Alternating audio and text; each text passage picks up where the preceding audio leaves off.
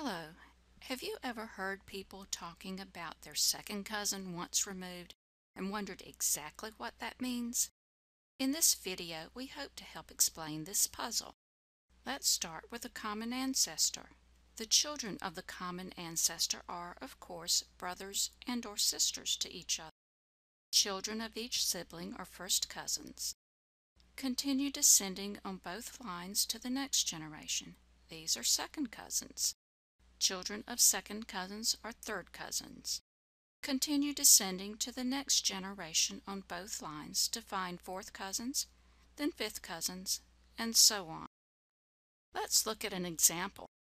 In this chart, William is the common ancestor. His children, Emmeline and Jessie, each have a child.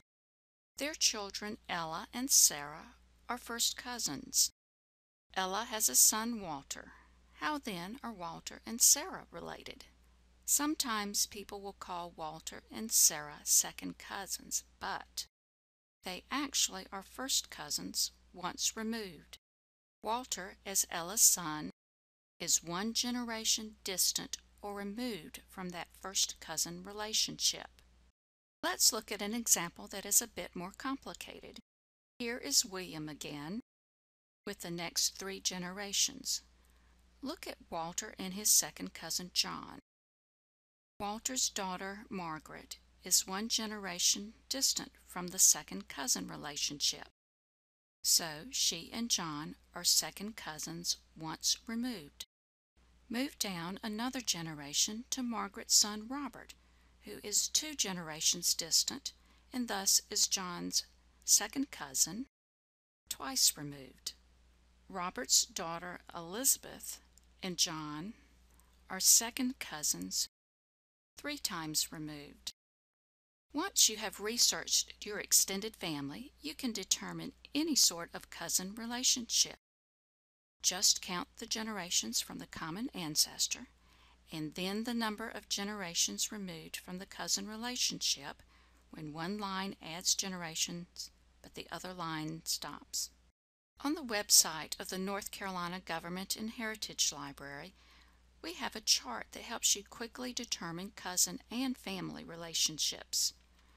All you need to know is the generation from the common ancestor for two people. For example, if one person is one generation from or the child of the common ancestor, look at line 1. If the second person is the third generation in descent, or the great-grandchild, look at column 3. Go across line 1 and down column 3 to the box where the line and the column meet. In this example, the great-grandchild of the common ancestor is the grandniece or grandnephew of the common ancestor's child. This chart can also help you quickly determine cousin relationships. For example, the 4 times great-grandchild of a common ancestor, line 6, and the great-great-grandchild, column 4, of the same ancestor, are third cousins 2 times removed. The cousins chart can be found on our website under Genealogy Research. Now you can be the family expert on cousins. Thank you, and contact us if you have questions.